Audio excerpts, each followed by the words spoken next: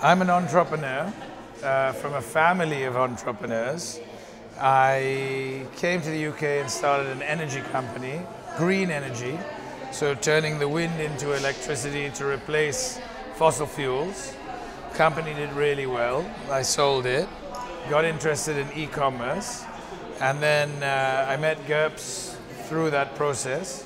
And very quickly he explained the benefits of augmented reality to enhance e-commerce and to ultimately give it an advantage over other key e-commerce operations. I very quickly decided to partner with him, and live art was born out of that. I got involved in live art because I had an interest in art, because I just bought a house and I needed to decorate it. And I had problems finding art for my wall, and I couldn't keep going to galleries and get them to bring the art to my wall and then not buy it when it was wrong. So live art it came out of my own personal need to decorate my house and see what art would look like on walls in my own house to scale, without actually convincing the art gallery to send the piece of art to my house. I think live art is going to change the way we buy art.